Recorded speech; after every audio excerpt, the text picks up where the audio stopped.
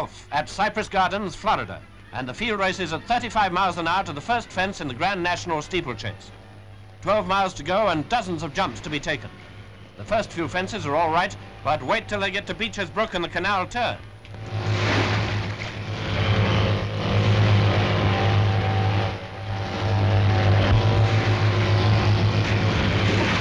Yes, there's trouble at Beecher's. The favorite comes a fearful cropper.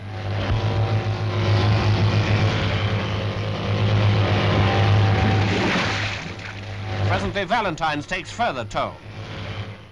The rest of the field goes roaring on, and it's still anybody's race, if anybody's alive at the end. There's not much separating the leaders. It's almost neck and neck. A thrilling race right to the post. Now for the last jump, and would you believe it? It's a photo finish.